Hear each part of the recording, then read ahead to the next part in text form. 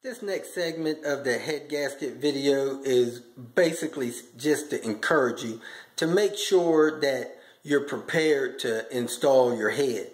Make sure everything is clean, make sure everything is in good repair. While you got this motor torn apart, this is the best time to replace parts that are worn or parts that are hard to access with the motor in place. Okay, whenever you remove a head, next to not over torquing your head bolts, one of the most important things you need to understand and realize when putting the head back on is that this surface of the head, which is the bottom surface, and the top surface of the block has to be pretty much spotless clean.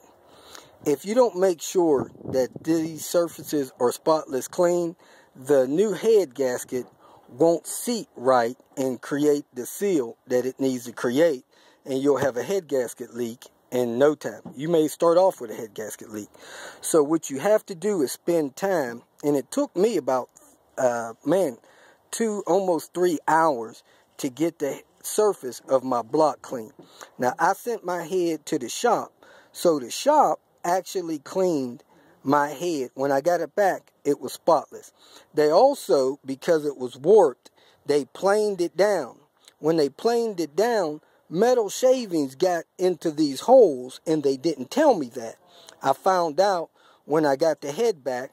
I had the head standing up. It fell down on the towel I had it sitting on. When I lifted it back up, I seen the metal shavings. So when you get a head back, rinse out these holes to make sure that there's no metal shavings in the motor, because coolant and oil has to go through these passages. If there's metal shavings in there, those metal shavings could contaminate your coolant and get into your system, and then you'll have problems with those metal shavings eating up a water pump or some seal or something like that. Whenever you pull your head, there's 2 guides that hopefully are still in the block. If they're not in the block, pull them out of the head and put them back in the block where they belong. When I looked at the gasket that came off and the gasket that went back on, I think the wrong gasket was put on before mine. You see that little yellow circle has a little hole in it. That hole was missing from the old gasket. Now it's time to clean everything up in the block to get it ready for the new gasket and the head to go back on. As you can see, I got the turbo intake stuffed with a rag. My gasket came off pretty easy because it was probably only on there about 4 years. You also want to check your exhaust manifold and stuff real good. Make sure it isn't cracked and damaged. Mine was cracked, but I didn't see it till I was going back in.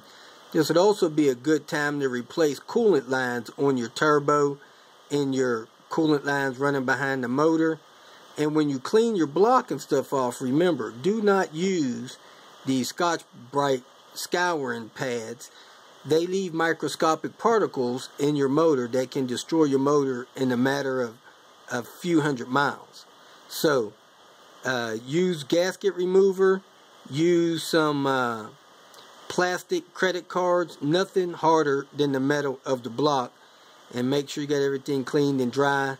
And I stuffed things down in the ports and removed it whenever I went to finish up the job. Okay, when you're cleaning off the surface of the head, the block, the cam cover, I recommend, like here, there's some gasket still there. Never try to scrape this with any material that's harder than the material of the head. This is a soft aluminum head, so if you're going to do any scraping, use plastic scrapers and chemicals to get this head clean or the block clean. You put the material on there, you let it sit, you scrape it off with plastic. A lot of people use like old credit cards to scrape the gasket material and other stuff off of these surfaces so that they can be clean and spotless. Once you get everything, all the gasket material removed, all this line around here is gasket material. Once you get all that removed, you want to wipe it down with acetone. Acetone will make it oil-free nice, clean, and dry. Now, some people, when they put the head gasket on, they like to use some stuff called copper coating, and they spray both sides of the gasket with that copper coating. That is not necessary to do with these Volvos. I don't know if it is on other cars, but these Volvos, it is not. Now, when I cleaned the block, I actually took some paper towels or something and put them down these coolant ports so that when I cleaned it with the chemicals, a lot of the chemicals didn't go down into the block and contaminate the coolant passages.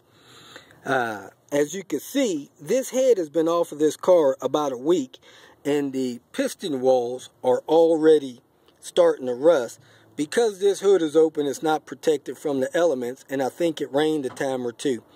So you want to make sure, if you're going to leave this head off for a little while, that you keep those piston walls oiled and cover it with plastic or something to keep them from rusting. This shows a picture of me stuffing the piston areas and the coolant passages, ports, and oil ports with, I think I used those blue shop towel, paper towel type things. Take your time, make sure this stuff gets cleaned up real good. Use gasket maker and gasket cleaner, remover, and other chemicals to get the block clean, but don't use anything that'll damage your block. This picture shows my block clean with all the stuff removed from it and dried out. If you have a vacuum handy, vacuum the stuff out. And if you plan on replacing any of your timing components or your PCV system, now's the time to do that. You got easy access to all that stuff. If you didn't send your cam cover to the shop with the head, you missed a good opportunity to get a real good cleaning just about free. But anyway, if you still have it with you, you need to clean that up real good as well. Now, if you're planning on doing something like painting your cam cover, now's the time to do it. And if you send it to the shop, tell them that you're planning on painting it so they can clean the top side of it as well. The rest of these related videos are linked in the body of the text for this video here. If you feel that this information was beneficial, please like it and share it with your social media friends. You can also subscribe to my channel so that you can get notification of future videos that I post. Visit my channel. I have all types of do-it-yourself videos there.